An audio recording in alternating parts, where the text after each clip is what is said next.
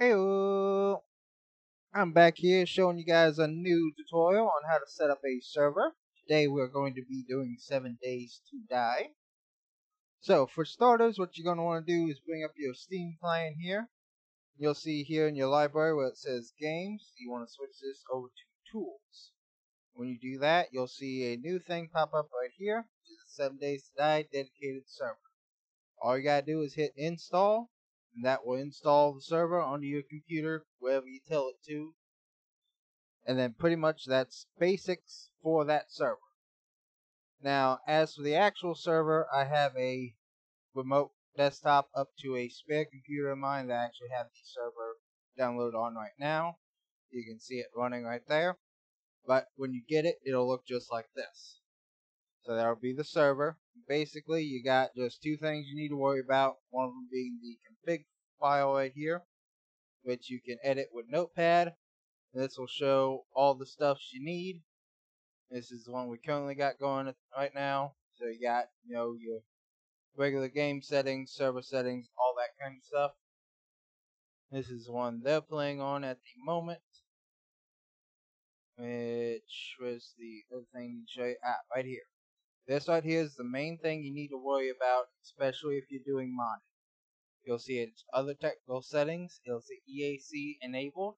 You want to make sure you set this to false. If you don't, mods ain't going to work. But basically, you set that to false. You got all the other settings. Set them whatever you want. Names and all that. That's pretty much it for that. And then after you get that done, you can pretty much run this right here. You get the command console, and it'll be good to go.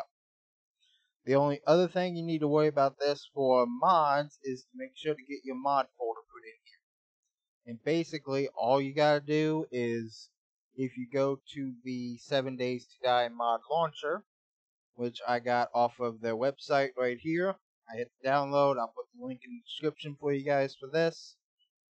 And you'll download it. It'll give you this zip file here. You unzip it, you'll get this folder.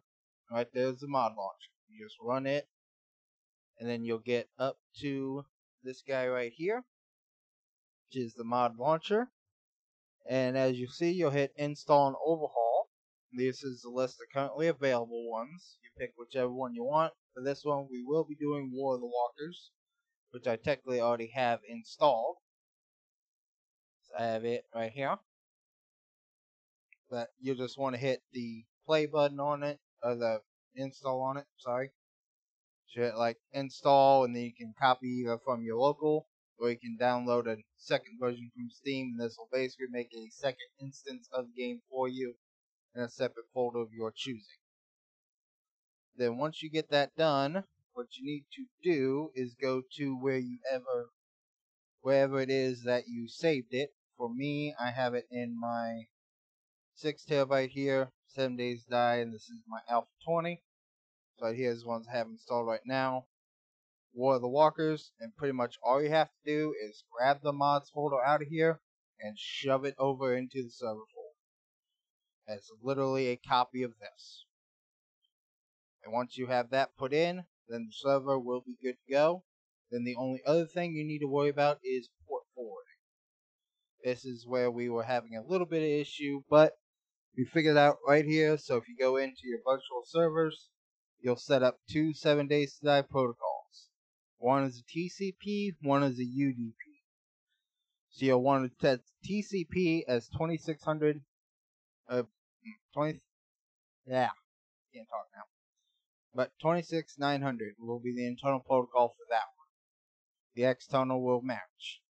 As for the UDP, you'll want to port from 26900 to 26903. Same with the internals. So those will match. And then you should be able to connect, and your friends should as well. So the only other thing you need to do is make sure your config's good, and you'll have a working 7 Days to Die server.